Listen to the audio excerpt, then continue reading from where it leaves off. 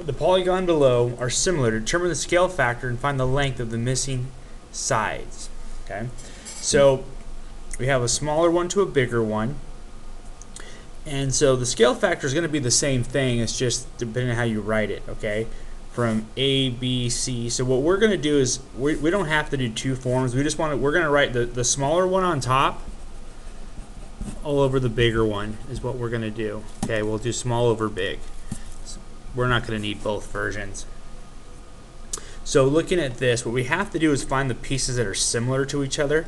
So if you look at it, the orientation is kind of weird. So if you look, I'm going to put, these aren't really congruent, but those are similar. Those ones go together. Okay? And then the big ones go together. Okay? So then it looks like here's the smallest side. I'll mark that with 3. Okay? And then what we need to do is have at least one side where we have both of them. So it looks like it's going to be right here. So this one and this one. So I'm going to put the small one on top. Okay. And then I'm going to reduce this down. So this is the same as 2 over 5 and 2 over 8. All right. So basically 5/8 is our scale factor. Okay. So now we can find our missing sides. Kind of clean it up, sorry. Okay. So as I look at it, okay, so what we need to do is find this small side over here. So this is an 8, okay, this is the bigger one. So we're not going to find all the sides here for the sake of time, but let's go ahead and find this one right here. So as you can see here, IJ and ED are similar to each other. So we're going to set those up. So this is going to be our X value. Okay, we don't know what that one is. So what I'm going to say here is the small one on top of the big one, so it's going to be X over 5, is equal to, right, the given similar the scale factor that we figured out, which is 5 over 8. Okay, and then I'll multiply these two together, and that's what I'll multiply by. So I'll multiply both sides by 40. Okay, so we're looking at 40x over 5, right, equals 200 over 8, and so we get 9x equals 4 would be 25, so 50.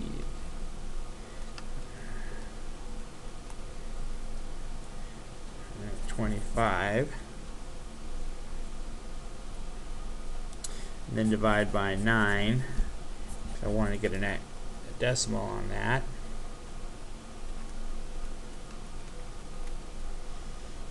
It's about 2.78-ish. Okay. All right, moving on to the next one. So, we're going to determine if they're congruent, and we're going to use some of these, and we're not using hypotenuse leg on this test. We don't need to worry about that one. So these are our 4 congruence theorems that we have. So looking at here, I got an angle. They're telling me 6 is congruent to 6. So this is an angle, right? A side and then an angle. It's got to be in that order, right? So angle, side, angle. See all the sides in between? So these are congruent by angle, side, angle. Okay.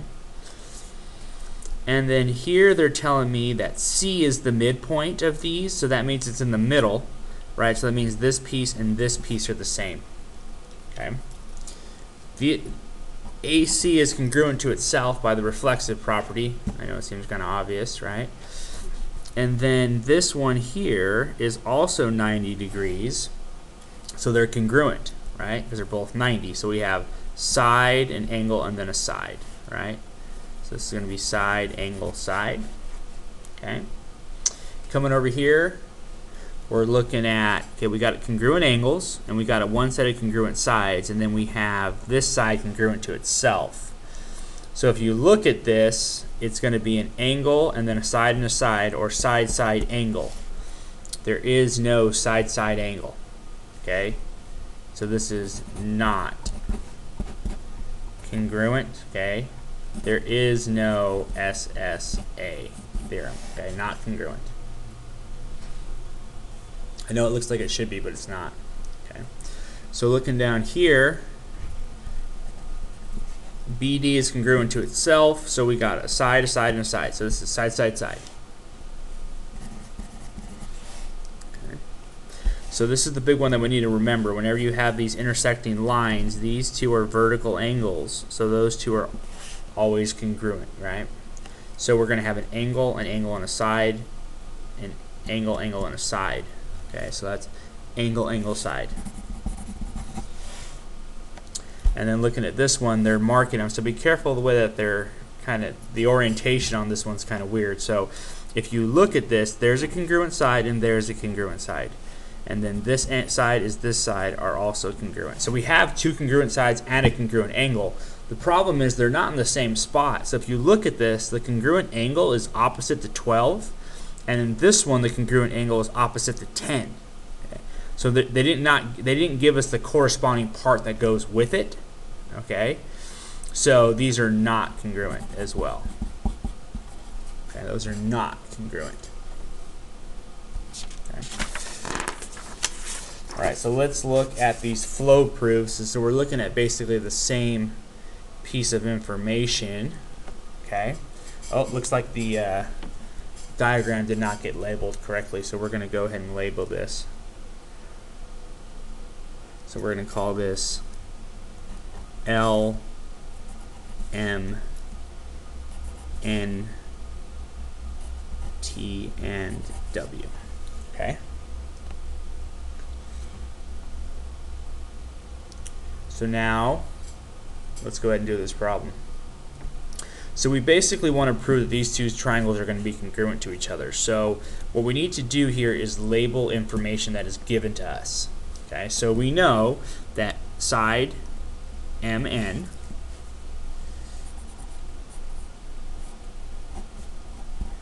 is congruent to NT. Okay, and that was given to us. We also know that LN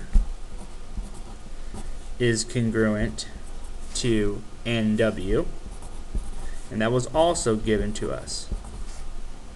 Okay. Now this is the one where you got to be looking for this. So here we go. We got vertical angles again right here because they're two intersecting lines. The opposite ones are angles are congruent. So I'm going to put my angle symbol in here. I'm going to say LNM. Okay, is congruent. Okay, LMN. Then I'm going to say WNT. Okay. Now this is they are vertical angles, but to say that they're congruent, okay, is the vertical angle. We're out of room here. Theorem. Okay, so that's why. So vertical angle theorem tells me that. So the definition of vertical angles tells me that they are vertical angles, and the theorem is the one that tells me they're actually congruent. And I know it's kind of a small detail, but make sure you have the word vertical angles in there. Okay. So now we have side, angle, side. That's going to be our proof right there. Side, angle, side. So as I look at this, okay, we're going to go ahead and say, okay, so we got to get the corresponding parts. So you see how the M and T are on the same line. They have this. They share this congruent side. So the M is going to go with the T. Okay. So the T is in the middle. The L goes with the W. So that's going to go in the front here. And the last one is the N. Okay. So I kind of ran out of room. I should have put the triangle symbol in there, W, T, N. Okay, and that would be, kind of ran out of room though. Alright. Okay. Let's look at this next one. And we're not going to do number 5. Okay, so it is given that D, E, and HG are parallel. That's what these little arrows are. Okay, and they're telling us that these angles are congruent. Okay. All right. We also know that vertical angles. Okay. Again, we have vertical angles here. We did above. Now we do down here as well. So this one and this one are also congruent by vertical angles. Okay? So let's put our information, let's put the given information in here. They told us angle D was congruent to angle G. That was given in the diagram. And then we figured out, now we can't say F because they can't use it for the same one, right? So we got to say DFE is congruent to angle, so HFG. Running out of room again. Okay, and that was vertical angle theorem again. Okay, just abbreviating that, sorry. And then they also told us that side DE was congruent to HG. That was in the diagram. Okay, this little line is. So remember, the arrows mean parallel, the little tick marks mean congruent. Okay, so if you look at this, we got angle, angle, side, angle, angle, side. Okay, so let's get all the corresponding parts together. So D and G go together. So if I can, let me see if I can fit it in here. G, okay, that means H and E need to go together. So it's going to be H, okay, and then F goes with the F.